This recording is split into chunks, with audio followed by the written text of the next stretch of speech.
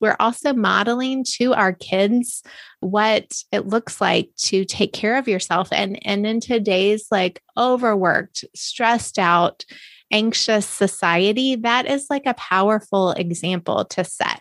So I always say to moms, if you can't do it for yourself at first, do it for your kids because they're watching. And that way you can say, yes, mommy will be there in just 5 minutes. I'm just sitting down to, read my Bible right now, or I'm just reading a few pages of this great new book. So then you're also modeling learning for them. So it gives dividends to everyone in your homeschool, not just yourself.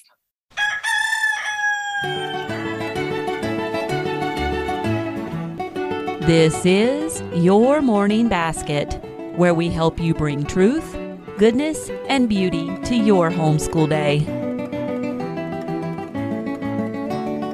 Hi, everyone, and welcome to episode 95 of the Your Morning Basket podcast. I'm Pam Barnhill, your host, and I am so happy that you are joining me here today. Also joining me here today on this episode of the podcast is Jamie Martin from Simple Homeschool and the Introverted Mom. I am long overdue in having Jamie on the podcast to talk about how do you do morning time with a bunch of kids around you at once if you are the kind of mom who really longs for a little bit of quiet and solitude. And so we are going to be talking to introverted moms today, but if you are that extrovert who still sometimes struggles with this, we've got some things for you in this episode of the podcast as well. Jamie's going to be sharing some tips and strategies for you.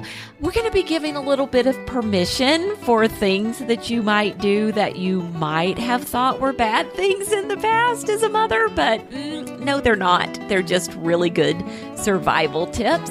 And Jamie also has a quiz for you that you can take to kind of find out where you fall on this introverted, extroverted spectrum.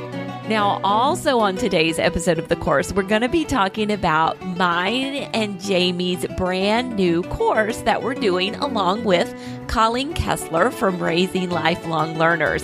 The course is called Homeschooling with Purpose, and Jamie and I are going to be giving you kind of the ins and outs of that one. It's releasing June 24th of 2021, and it's going to be available long after that. So if you're listening to this one on down the road, be sure to go back and check for it because it's still out there. And you can find out more information about it at homeschoolingwithpurpose.com. And with no further ado, let's get on with the podcast.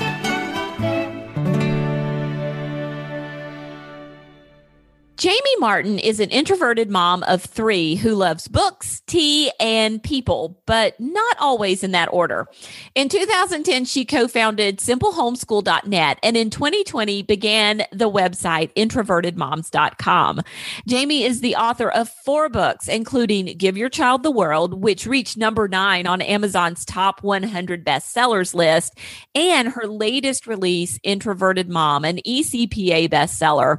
Her work has been featured by LeVar Burton of Reading Rainbow, The Washington Post, Parents Magazine, Today Parenting, and Psychology Today. Jamie, welcome to the podcast. Thank you so much, Pam. I'm always excited to be with you.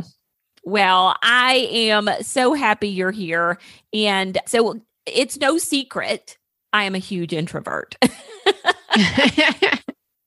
So you are like speaking my love language when we talk about introversion. And I think one of the things I want people to know today is like, there's something for extroverted moms in this podcast too. So if you're an extroverted mom, yes, don't feel like you need to turn it off. I think some of the things that we're going to talk about are things that are applicable for every homeschooling mom. But yeah, you are like speaking my love language with all this talk about introversion. Yeah, I think really it's the same, it's really the same advice that we just need to hear over and over again, which is that whatever way you're wired is the way that you can homeschool successfully. So that applies whether you're an extrovert listening to this or an introvert. I think maybe sometimes the reason that introverts need the reminder more often is because we do tend to still be in kind of a society that seems to outwardly value extroversion and the characteristics that go with it a little more than introversion. Yeah. Okay. That's a great explanation. It doesn't matter if you're an introvert or an extrovert, you still need to hear the message. It's okay to homeschool like you need to homeschool and like seek out the things that are good for you. So yeah, absolutely. I love that. Okay. But I'm getting ahead of myself. So let's start by you telling us a little bit about yourself and your homeschool. Sure. Well, I have 3 children right now. They are 17, 16. Oh my gosh, I was about to say, and 15, but no, he just turned 16 too. So, so right now I have 2 16-year-olds and a 17-year-old, but no twins. My oldest and youngest, we adopted internationally. And so for half of the year, my biological son, who's in the middle, and my youngest are the same age. So I get confused sometimes, but yes. So we have been homeschooling the whole way through for 13 years. And it has been a wonderful and crazy and sometimes scary and terrifying journey, just like everyone who's listening can probably identify with in some way. We are homeschooling both neurotypical and children with special needs, including things like ADHD and autism spectrum and developmental delays, attachment issues. So because of that, our style of homeschooling has been focused around really like relational connection, which I know is something that you talk a lot about, Pam, too.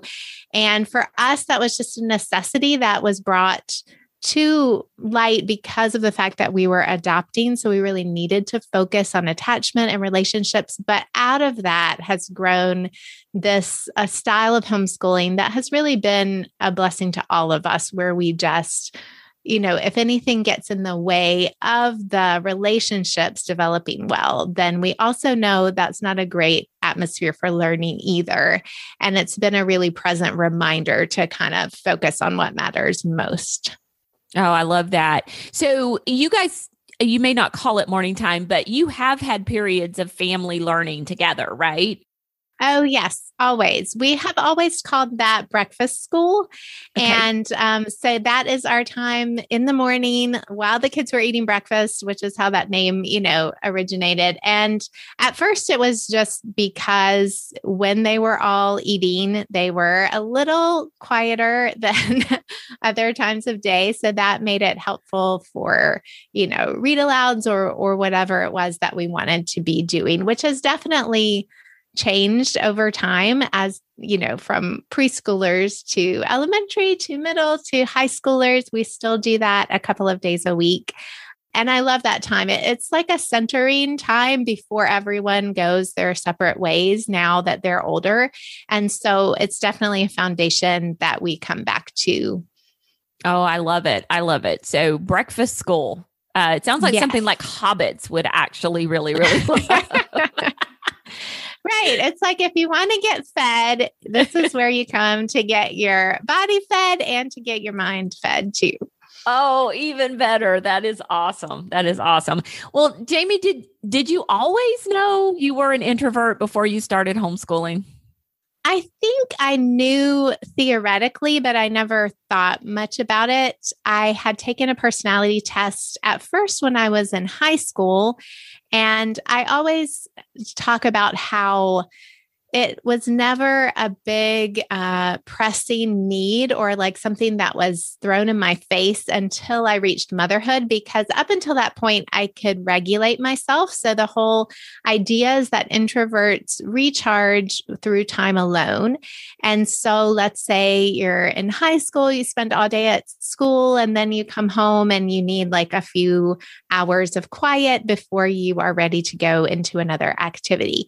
And the same for for like college or even really early job life. But then when motherhood came into my path and we went very quickly from one child to three children, they were all really close in age, like I mentioned. And that's when I really reached a breaking point because I could no longer count on that time or even sometimes, find a way to fit it in. And also because I didn't have the understanding completely of what it meant to be an introvert. I mean, I just thought, oh my gosh, I'm so bad at this new job, this new role, and I'm not enjoying it. Like I must be therefore a horrible mother. And that's why I'm so passionate about this message and making sure it reaches introverted moms, because I think with that understanding earlier, it would have made so much sense what I was going through. It was actually, it was very, it just made sense that I would feel that way instead of being some kind of flaw on my part. So really having an understanding earlier about what being an introverted mom means would have allowed me to make the time alone that I needed a priority. And then it would have made my experience different. Even in those challenging, we have challenging seasons no matter what when we're mothering little ones, but it still would have given me an understanding of myself that I think would have enabled me to be a little bit more compassionate towards myself. And that would have benefited my kids as well. Oh, yeah. Yeah. So I can remember when I found out I was an introvert, and I was actually a school teacher at the time. I was teaching school, which, let me tell you, not an easy job for an introvert. No. But I went to it was for my Sunday school class. I went to this event where basically she did a little introvert, extrovert personality test kind of thing on it. That was the only part we talked about. And then she lined us up in like a horseshoe shape.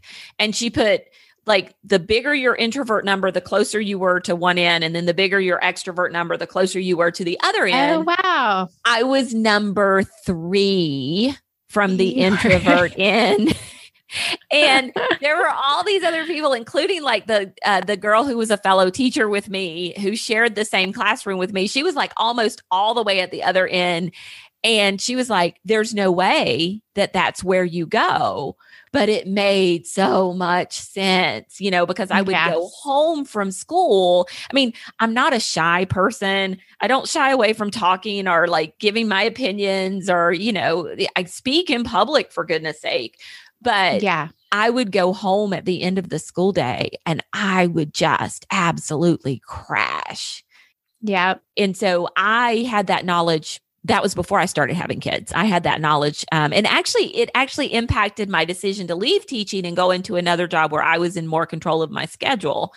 And then, once I became a parent, I had that knowledge ahead of time. So I think it was so helpful to me to realize that these little kids that were clinging on me and the fact that I didn't want them clinging all the time didn't make me a bad mother. It was just like my I just needed that space a little bit at certain times. Yeah. So I could see how that would be really hard if you didn't realize what the introversion thing meant. And then you're struggling with these feelings, as a mom. Yeah. Yeah. And I love what you're saying there, that you knew that it didn't have to, like, it didn't reflect poorly on you because you knew, oh, I do these things. It doesn't mean that I'm shy. It doesn't mean that I don't like being around people. It just means that eventually you reach that limit where you're like, I'm done. Right. Right. Yeah. And it usually like exhibits itself in extreme fatigue more than anything else. Right. I don't know if you've like had that experience. Oh, absolutely. Yeah. When you're done peopling, you're tired. Yeah. And I think because sometimes we still, as moms especially, won't pay attention to that extreme fatigue. And then it expresses itself in like blow ups and shouting where you're like, oh my gosh, this is not at all like me. I had that experience, which I share in my book, that I threw a glass across the room that shattered in my bedroom. I remember and that. I was alone at the time, but that was so unlike me that it was, a huge wake up call because it was like, oh my gosh, what has happened to me and what do I need? And so that's one of the reasons why we have to learn and then pay attention and honor our limits, because then we won't reach that place, which is not good for anyone. So it's not just about us. We do it for our families too. Oh, I love that. And, and so often we think about self-care being something that's selfish, but really my self-care is for your benefit. Yes. So yes, I have like these introverted mom manifestos, and one says like, my time alone is for everyone's safety or something like that. I love it. I love it. Okay, so let's talk about homeschooling specifically. How can homeschooling be a different experience for an introverted mom? Yeah, I think it goes a lot back to that limit hitting place where you're going to be surrounded by people, and what drains introvert is people time. So that doesn't mean that you don't like people or that you don't love your kids, because you do, but compared to an extrovert, you're going to hit that limit sooner. So things like the noise might bother you more. If everyone's talking at once, that might bother you more. And you're going to hopefully start the morning with like a full fuel tank if you have slept well, which is not a given either if you're a mom. But then like just your morning's going to go on, and that fuel tank is going to get lower and lower, and you're going to need to refuel through having a little break before you can continue. So that's why I would encourage, and I always encourage, and this is the way I structure my day as well, introverts to look for probably like two short breaks, one in the middle of your homeschool morning and one in the middle of your homeschool afternoon before your day ends, whatever your school hours look like. And even if that's like 5 to 15 minutes, that will make a huge impact. And it really is true that we don't just do that for ourselves. We're also modeling to our kids what it looks like to take care of yourself. And in today's like overworked, stressed out, anxious society, that is like a powerful example to set. So I always say to moms, like, if you can't do it for yourself at first, like do it for your kids because they're watching. And that way you can say, yes, mommy will be there in just 5 minutes. I'm just sitting down to read my Bible right now, or I'm just reading a few pages of this great new book. So then you're also like modeling learning for them. So it gives dividends to everyone in your homeschool, not just yourself. I love that. I'm just hiding in the bathroom eating a few chocolates. I'll be there in a minute. That's right. Yeah. Some seasons the bathroom is the best place because of the lock on the door. I love it. I love it. Okay. So let's talk about this in the context of morning time, because so I'm hearing a few things from you here that, and I know it's true because of myself. Like if I'm going to get all my kids together to do something in a situation that's going to be noisier, there's going to be way more interaction between people that I'm having to see and deal with. For me, it has to happen when I have my most energy. And that's why, for me, morning time really is morning time. Even though we tell moms, you can do it at any time of day. I think for the introverted mom, mornings might be best. Yeah. I don't know, because I guess I don't really know what introverted night owls, what they would say, because I've never been one of those. So maybe for me, first should be best. Do it first if you're going to do it, whatever time. Right. Like even if that means that's 11 in the morning instead of 9 or something, if that's when that maybe our friend Colleen Kessler would probably say that, right? Because she's an introvert, but she is a night owl. So yeah, whenever you know that you have the most energy, that's probably your best time. So for me, that's definitely breakfast school. You can just tweak that to adapt it for what you need and enjoy most. And I would say that for me, it also impacts the types of activities we do during our morning time. Like reading aloud or listening to audiobooks or something like that works really well because then I'm mostly in control. Like that ever happens, but I like to think that I'm in control of like the majority of the talking, and that is good for me. If everyone starts talking at once, like it's just game over, because I have a very short like tolerance for that.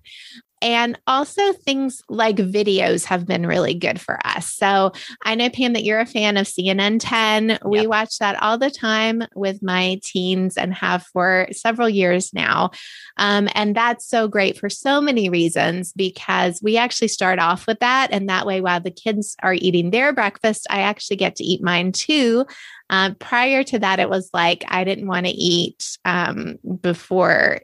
I wanted to take advantage of the time when they were eating and quiet. And so this way I get to actually eat breakfast too. It's such a novel concept. And then, yeah, so some kind of videos, like there's been times we've done like Crash Course or Crash Course Kids, things like that have worked really well for us. So I think you're also tweaking the content of your morning time.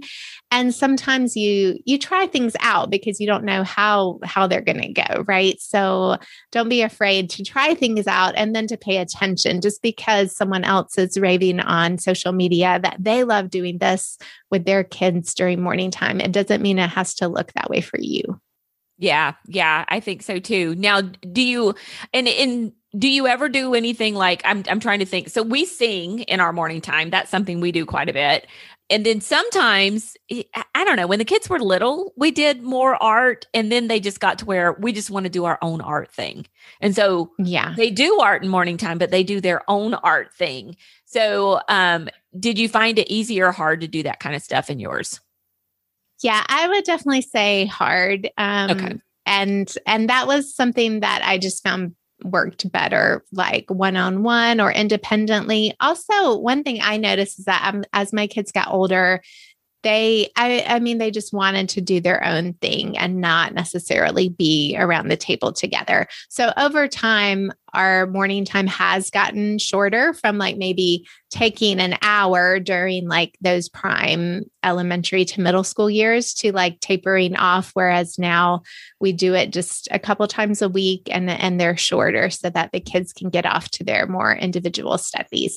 So I think that's something that, it's fun to see the seasons change, but then there's also like a little bit of nostalgia there, because sometimes I do miss those days where we like had a stack of picture books and we're all around the table, or, I was reading poetry and things like that. So it's nice to know that even though there were also days where like child A is biting child B or child C falls off the chair, that I actually do have these sweet memories of the times that it worked. And it's nice to know those are the ones that stick with you. So look forward to that if you're in the middle of the biting or falling off of chairs phase. It's kind of like childbirth. You just remember the good stuff afterwards, Yes, so. Right.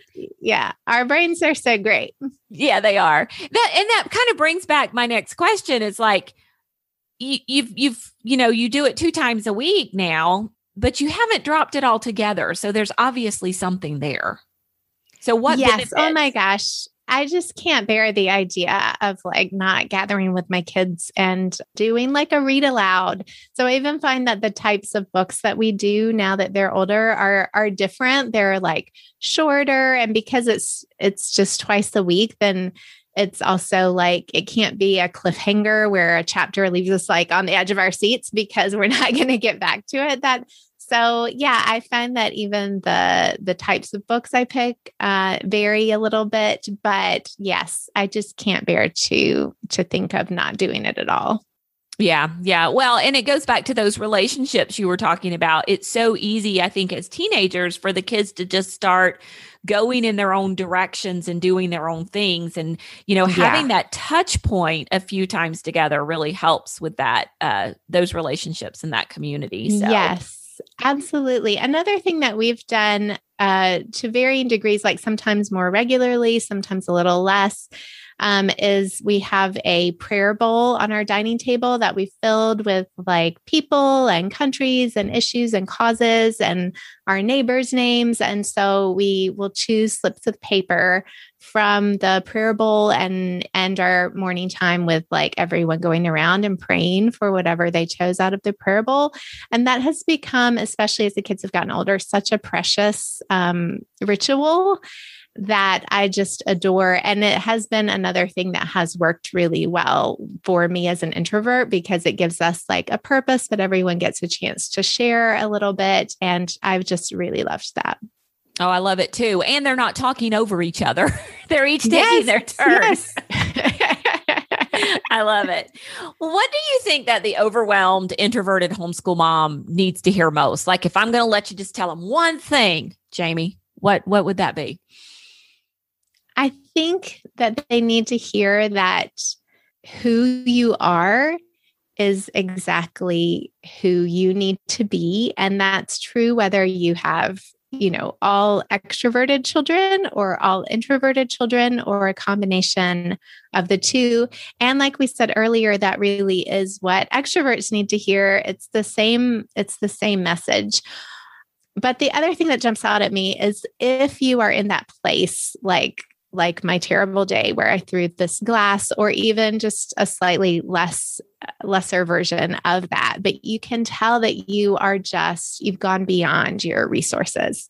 Take a break, like right now, even if you can. If not, then make sure you fit it in like as soon as possible, because you are a really wonderful mother, but you just need to make sure that you have the resources to continue giving out. And you can't do that. You can't pour from an empty cup, like people say. So right now, if you're that overwhelmed, introverted mom, that's what you need. And you will be amazed at how quickly you start to come back to yourself. Sometimes I feel like, oh my gosh, I just don't recognize like, who is this person looking at me in the mirror. And then, I take 30 minutes or an hour to go read or take a walk. And then I'm like, oh yeah, I do like my life and I do like my kids and I am doing okay at this. Sometimes we can lose our perspective. So this is your Jamie given permission slip to go take a break if you are that overwhelmed mom right now. Okay. So I was going to ask you, what does take a break mean? Does it mean like take a week off homeschooling but you're talking. Yes, do that. So it could be an hour with a book. It could be a week off homeschooling. It's really whatever you need, right? Yes. I think it has a lot to do with how long you've been pushing past your refueling mark. That internal intuition where you just can sense like, oh my gosh, I'm about to go off the deep end, or I have gone off the deep end. But a mom's potential to keep going and push past that is kind of incredible. We can just continue. And sometimes we live like that for like a year or more. And so if you finally have this realization that that's you, then you might need to like say, kids, we're not going to do any homeschooling this week. Or longer, you might need a period of deschooling where you just focus on relationships for a while, because you're also focusing on getting back to that full instead of empty place. Otherwise, I think, yeah, it's such a variable answer, which I wish, we could just say like, oh yeah, just take 15 minutes and you'll be totally fine. Right. But what's hard about it is that there's always the sense of urgency, and we always look around and see more that needs to be done. And that's why I do this for myself, and I encourage other introverts to do so as well. Like, make your break a part of the homeschool schedule. Like, approach it the same way you would, spelling with your son, because it is that important. And often we will allow ourselves to do tasks, but we won't allow ourselves to do something that is for ourselves. So making it feel like a task. I know sometimes, we could sit down and say, okay, I know the laundry needs to be done and I can do that as soon as I have sat here and read for 10 minutes, right? So then you're turning it into, you're kind of gaming your brain to think of this as another task. And if that's what works to get you started, then use that, whatever you need and whatever you think will work best for you. Yeah. Yeah. And I love this. Like, put it on the checklist. Put it on the checklist. And Misty Winkler and I, we're both INTJs, and we joke about like, we have to put like smile at the kids on the checklist. And so it's totally okay to put take a break on the checklist, Yes. And I call mine because calling it take a break, it still feels too self-indulgent. So what I do on our homeschool list, I call it study hall. And it makes me think of study hall, like back in high school, where it was kind of free time, but then you kind of had an objective too. Maybe you were going to read or you were working on something, but it was like you were working on something that was for your brain, right? So I approach it the same way. So by calling it study hall, it helps me to give myself permission, like, oh, I'm not just doing nothing. I'm sitting down here because for me, reading is one of the things that fills me up. And I don't mean just reading because like reading How to Have a New Kid by Friday. That's like more like work reading, right? So I'm talking about the type of reading that fills you up, which is definitely two different things. So it helps me to give myself that permission. So that's what works for me. So sometimes you have to kind of just work and try a few things out before you figure out what works for you. Oh, I love that idea. And you and I are both huge fans. If anybody wants to know what kind of reading fills you up, Jamie and I are both huge fan of the Mitford books. Yes. Yes. And so that would be exactly, if you haven't read Mitford, go pick it up. There's a whole series you can read forever and ever, except I'm done and I'm going to have to start again. Yes. I know this year I'm actually doing, because there's 14 Mitford books now by Jane Karen. And so this year I've made it one of my self-care goals to read like one a month. So it's going to take me through like this whole year and a little bit of next year. And oh my gosh, that's just been such a gift. It really is. It's lighthearted, but not fluffy, if that makes sense. And so it really is. It's like the best. I always call it like, it's like chicken soup for the soul kind of thing. It is, but it has more depth, I think, than chicken soup for the soul. Yeah, we actually had this big debate in Scully Sisters internally. We never talked about it on the air or anything about whether or not these were living books. And the conclusion that we came to was they were totally living books. So. Oh my gosh, yes. And I actually didn't mean chicken soup for the soul, the book. I meant like literal chicken soup for the soul, which is where that came from. But yeah. So comfort food. It's like comfort food for the soul, but like nourishing comfort food as opposed to junky comfort food.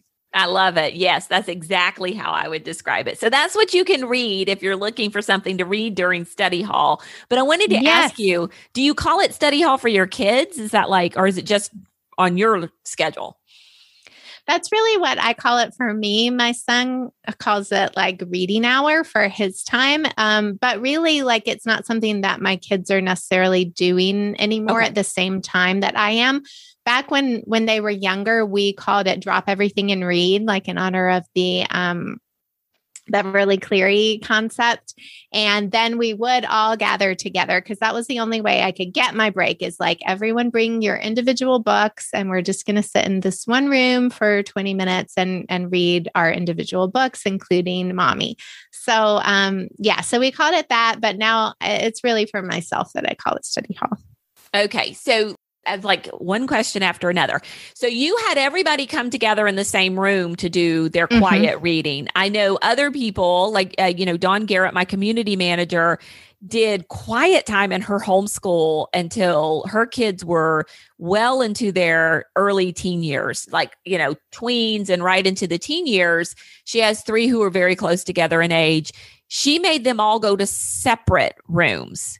So Yes, we would do that too. Okay. We would do that too in the afternoon, like after official school hours, quote unquote. Everyone needed to have like their own afternoon time, whether it was an hour or I think some seasons, 2 hours, but it wasn't necessarily like you could do anything as long as it was quiet. And so that was a little bit different to our drop everything and read, which was just for reading and us all together. Yeah. And sometimes that worked well. And sometimes it was a total crazy town, Okay. So you are so sneaky because you have managed to put 2 introverted breaks in there for mom. Oh yeah. Big time. At least 2. Oh my gosh. The great thing about having your kids get older is that now it's so much easier. Like, it's not like now we have official afternoon quiet time anymore, but everyone there's like a rhythm to the day. And after a while, that just everyone follows and falls into that cadence, right? Yeah. So my daughter, always says like, isn't it time for your introverted mom nap? And I'll totally rest and close my eyes upstairs, and then they do their thing, and there's not as many interruptions. So, right. If you're in the trenches right now, which I have been there for many, many years, then know that like that promised land is coming one day. Well, okay. So that begs the question, because we've kind of been talking about this a lot from the vantage point of moms who have older kids. But let's talk a little bit to those moms who have a lot of little kids right now. And they're like, these women have no clue what's going on in my life. Actually, we do. Right. It's just been a while. What do you say to the mom who's like, she really needs a break and she can't get one? Yeah, I would say that you can get one if you really decide that you deserve one.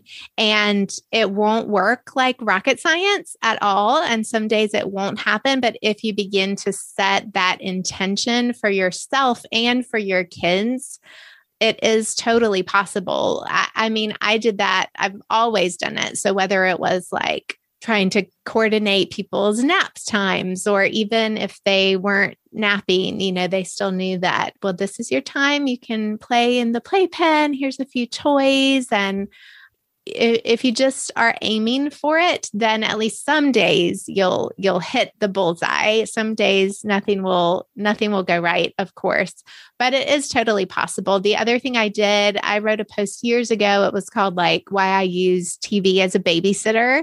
And it was one of those things about just how I didn't have any family in the area. Neither did my husband. And so I think it's very legitimate to intentionally use screen time to give yourself the break that you need in the season. And at the time, it's definitely like a guilt complex. It can be, but what I've seen is like that season, which feels like, oh, this is going to last forever. And then my kids will be older. They'll be like addicted to screens. And it doesn't have to be that way at all. If you're just really using it strategically and intentionally. And I did that because I just knew I had to in order to keep functioning.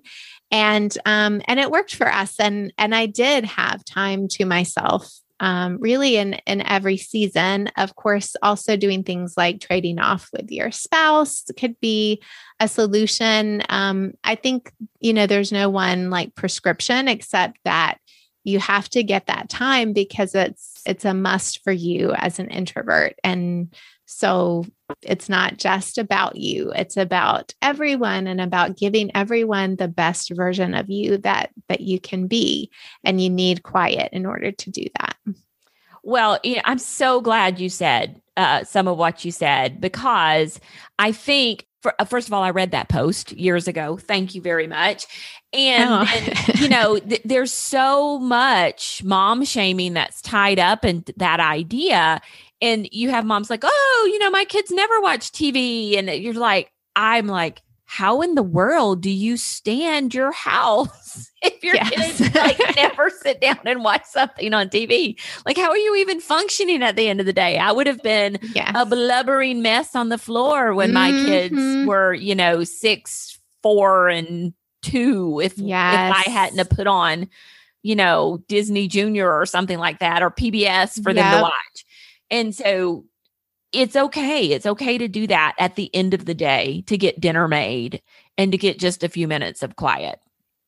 Yes. Or even in the middle of the day. I remember someone, I can't remember who, but I do remember reading a post on someone's site where she talked about how at lunch they would watch a show while they ate their lunch. And it wasn't like an educational show. It was like something that she found fun and the kids found fun too. And that was like their break in the middle of the day. And I was like, oh my gosh, that is brilliant. There was also a season where I would let the kids watch like 45 minutes of something educational in the middle of our homeschool day. And that was the only time that I had for my writing for a season. And that worked too. And again, it was just for a season. And yet all of those minutes added up like they always do.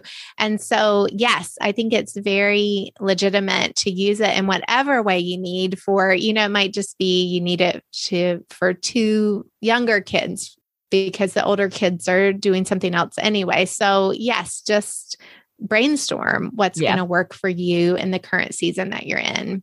Well, I wanted to highlight the TV thing because, I think it's so important that moms hear the message that that's okay sometimes if you need that.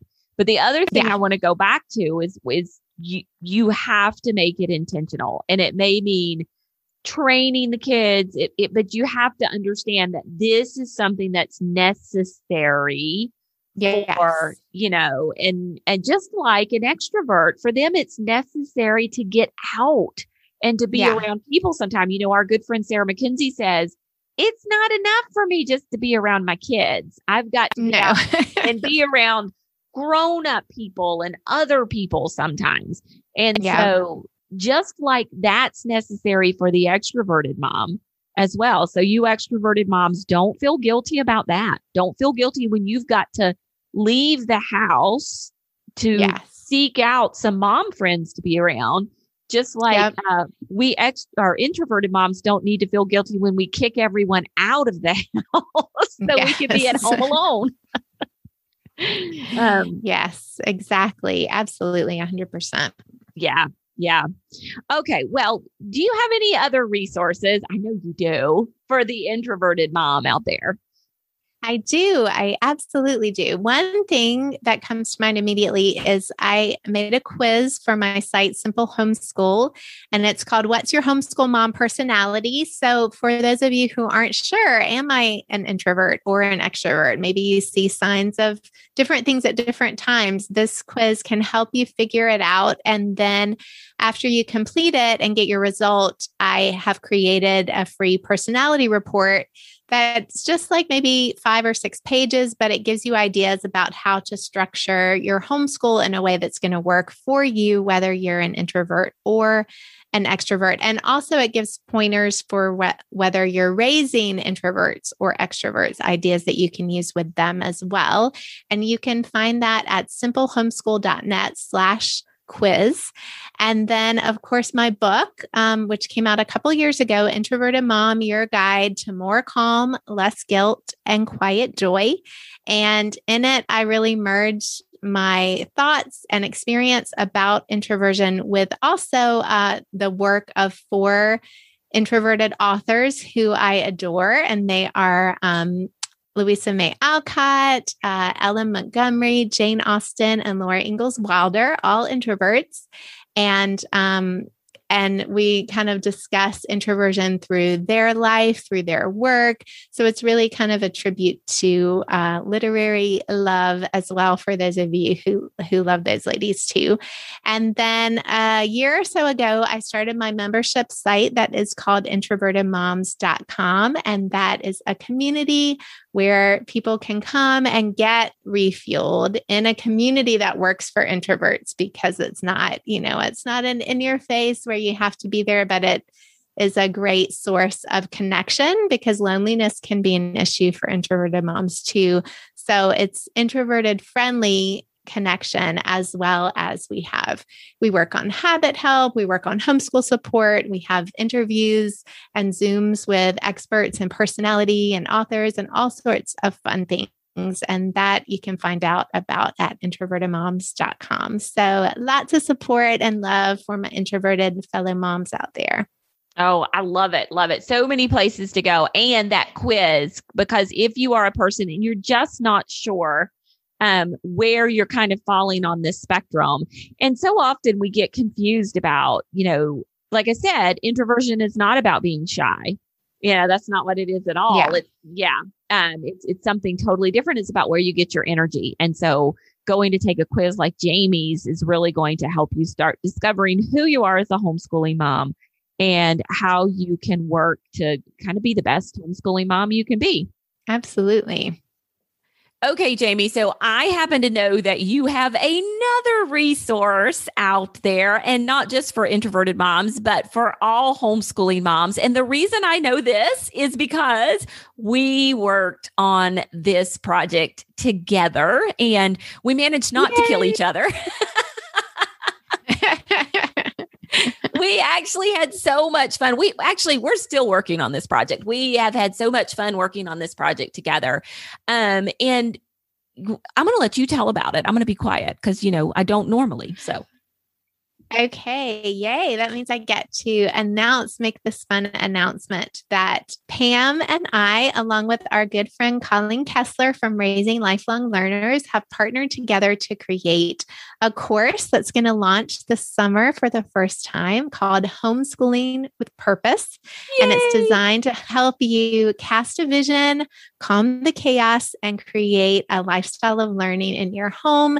It's going to be so fabulous because although you and I are both introverts, Pam, our personalities are still quite different. And one of the things that we wanted to show in this course was how homeschooling can work for you, no matter what your personality type, providing that you just kind of tweak it according to what you and your unique family need best. And so it's going to be such a fun resource. I mean, every time I think about it, I'm like, goodness gracious, this really is the resource that I would have given anything to have found 13 years ago. Do you feel the same way? Oh, totally. Like, I think you've hit the nail on the head there. Like, this is the thing that if I had and it, had kind of walked through all the steps, it would have made me feel so much more confident and just ready to tackle everything in my homeschool. And then I could have revisited it over and over. I think that's one of the wonderful things as well. And you're right. That when we started putting together the idea for the course, that was one of the things we wanted to do. Was it's easy for me to make a course for people who are like me. And it's easy for you to make a course for people who are like you. And it's easy for Colleen to make a course for people who are like her. But how much better is it that we can all get together and make a course that can really help so many different kinds of people? And I think the other thing about that is I learned so much from you and I learned so much from Colleen during the filming of the course. Yeah. Like over and over, I'm like, oh man, that's such a good idea, Yes, I completely agree. And there were so many times that I just wished I would have sensed the permission that we're giving people to really lean into who they are. And that's something that it took me years to figure out, that like what I started to say during the course and we were reflecting on is that there are a million ways to design a successful homeschool and 0 ways to design, to acknowledge that and to believe that, I think. And so having someone like the three of us to give permission for the people who are watching and taking our course, that really is true. I felt like I was so often looking for, the right way to design this to make sure that my kids weren't going to end up on the street or something like that. And so there was so much fear involved. And I mean, fear never comes from God and it never assists us in any way when it's related to creating our homeschool, right? It only ever gets in our way, that insecurity. So I think that you're right, that more than anything else, this is going to give people so much confidence in the way that they approach their homeschooling life. I'm just so thrilled about it. Okay. Well, yeah, me too. I'm excited. I think it's going to be so much fun. We're going to do a live run of the course this summer. Starting on July 6th, you're going to be able to work through the course live with us in a little pop-up Facebook group. And then, if you're an introvert, you just want to get it and go at your own pace, you can do that too. Right. Either way totally works. But if you would like more information about the course, you can get on the wait list and get some fun little downloadable wallpapers for your phone and your computer by going to homeschoolingwithpurpose.com, and we'll have all that information over there for you. So, Jamie, thank you so much for joining me here today. I really appreciate it. It was fun. Oh my gosh, such a delight to be here. And there you have it. Now, if you would like links to any of the Introverted Mom resources that Jamie and I talked about today, or our favorite book series, you can find them on the show notes for this episode of the podcast. Those are at pambarnhill.com/YMB95. Also on the show notes, we have a link for you to the Homeschooling with Purpose course, or you can check that out by just going to homeschoolingwithpurpose.com. Get on the wait list, get into the video series. We've got a little mini video course that's going to be coming out for you, and find out more information about this fabulous new homeschooling resource. Now, this is the last episode of the podcast for this spring season, and we will be back in July. We take a little hiatus in June every year to spend a little extra time with our families and get prepared, enjoy the summer a little bit. But we'll be back in July with some new episodes for you, and we have a fabulous fall season planned. So be sure to come back and join us again then. Until then, keep seeking truth, goodness, and beauty in your homeschool day.